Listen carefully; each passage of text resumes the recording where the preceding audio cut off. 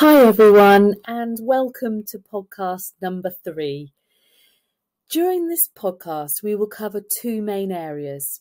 First, self-awareness, especially knowing your strengths, skills, qualities, and yes, your weaknesses too.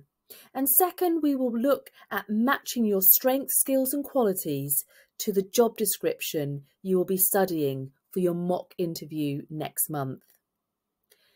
Being self-aware is very important in life and the world of work.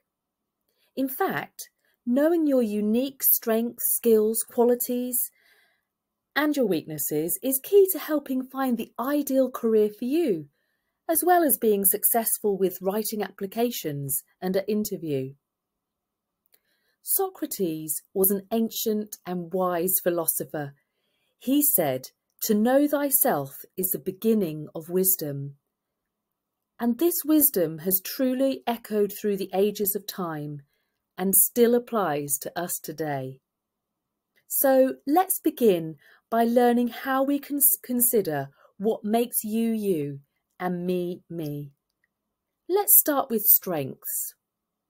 A strength is anything we are especially good at. We may say we're naturally good at it. What are your strengths?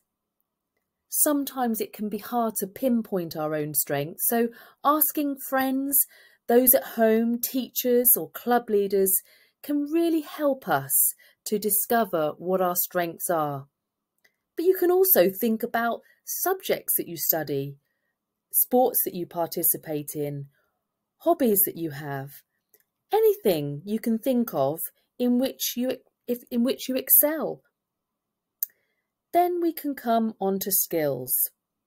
A skill is the ability to do something, and we often learn skills through repetition and practice.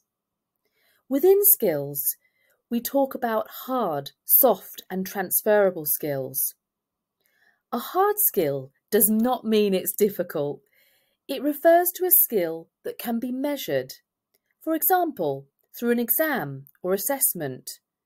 It is therefore more objective. A soft skill is therefore more subjective, for example, more in the eye of the individual or beholder. These are often things like interpersonal skills or communication, leadership and adaptability, because these are a little bit harder to measure. And finally, transferable skills. These are skills which are portable. We carry them inside us from place to place, situation to situation. Things like communication, teamwork. These are really good examples of transferable skills.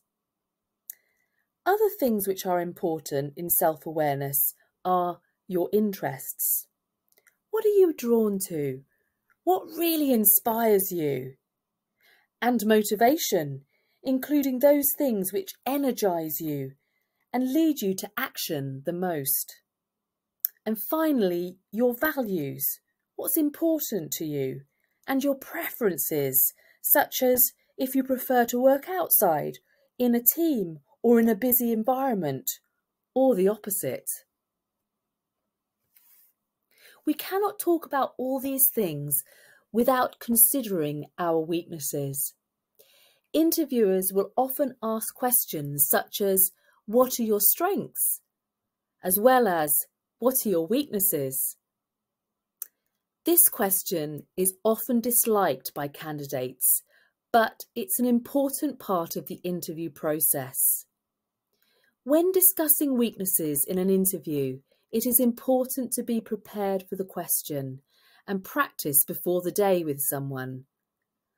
While we need to be honest, we need to avoid statements such as, "I'm always late," or "I hate working in a team," as these may well put an employer off. But don't fear, there are some great ways to answer these questions about both your strengths and your weaknesses, and we're going to cover these even more in podcast 4. But for now, I want to share with you an example of how to talk about a strength. I have chosen teamwork as it is mentioned in the Courveya job description. Remember, we're aiming to match our strengths and skills to the job description.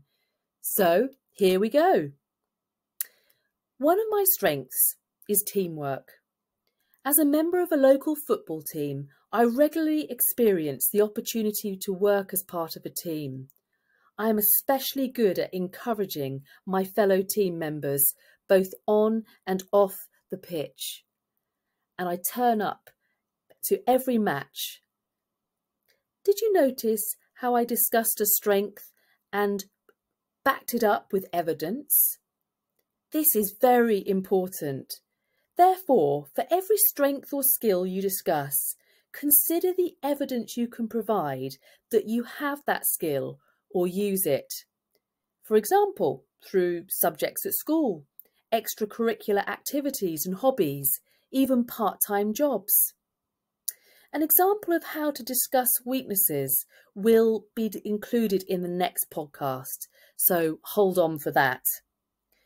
Finally, I wanted to remind you of the importance of matching your strengths, skills and qualities to those the employer is looking for.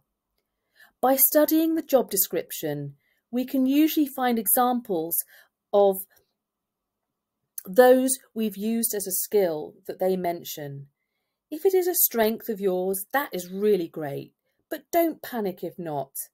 The main thing is to match strengths, skills and qualities, to talk about them with evidence, and to be enthusiastic about learning and developing even more skills. The interviewer will be very impressed if you can include these things. So go for it. Oh, and remember to look at your Getting Interview Ready booklet. There are so many top tips in there too. And now we move on to podcast 4.